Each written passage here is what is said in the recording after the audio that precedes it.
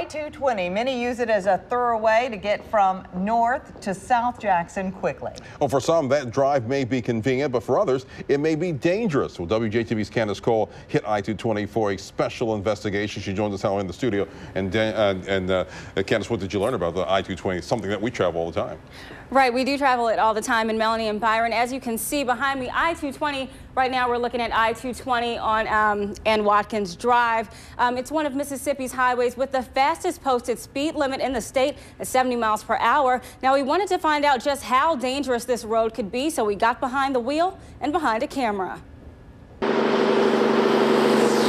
At any time on any given day, motorists with a need for speed are known to take to I-220 as if driving on the German Autobahn, sometimes reaching speeds up to 30 miles over the speed limit and higher. Just today, one of my officers, Officer Felder, stopped a vehicle 101 in the 70-mile zone, making some commuters weary of taking the connector between I-55 and I-20. It's kind of dangerous. I've been on it several times and it's not good.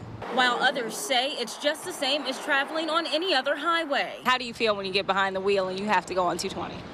I actually feel pretty safe. I don't really feel scared or anything. I'm kind of used to the fast pace. I think it's worse in Memphis. So the 220 is not that bad. I-220 is one of Mississippi's highways with the highest speed limit, 70 miles per hour. So far this year, JPD's Special Operations Unit has issued 52 speeding tickets on I-220. However, on other interstates, those numbers are doubled, 111 on I-20 and 132 for I-55. For some, high speeds mixed with defensive driving tactics and narrow bends on the interstate make for a harrowing commute. Since the first of the year, MDOT has issued 16 accident alerts for I-220, one of them a fatality. Here we are, we're driving on 220, trying to see, just how dangerous it can be out here. Sometimes you'll have a lot of cars that will get over into the left lane and go really slowly. Then you'll have people going the speed limit, which is 70, up to, maybe 10, 20 miles over. 220 carries a large volume of traffic, especially during rush hour.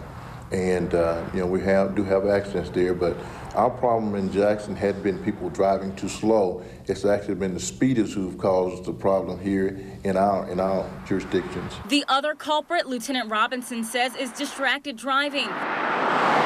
Texting while driving and accessing social media behind the wheel. Legislation is now on the table to ban texting while driving in Mississippi, currently waiting to pass to law. Lieutenant Robinson and his officers are doing everything they can to keep drivers safe. We're doing selective enforcements around our interstate system, high visibility, 220, I-20, I-55. So we're doing a lot of work in that area. We look at the numbers for the accidents with injuries and fatalities, and we find that they're going down. According to statistics from citydata.com, fatal crashes hit their peak on 220 in 2002 and 2003 with a total of 12 deaths. That's compared to the most recent numbers. Last year, 2 people died in crashes, according to JPD. Still, Lieutenant Robinson urges motorists to stay within the speed limit, as JPD has a zero tolerance for reckless driving. Going in excess of 100 miles an hour, you'll probably get a ticket and be arrested, and your vehicle will be towed. And the legislature is also considering a bill that would raise the speed limit from 70 to 75 on some 4-lane interstates in Mississippi. However, lawmakers doubt that will include I-220. Reporting live in the studio, Candace Cole, WJTV News, Channel 12.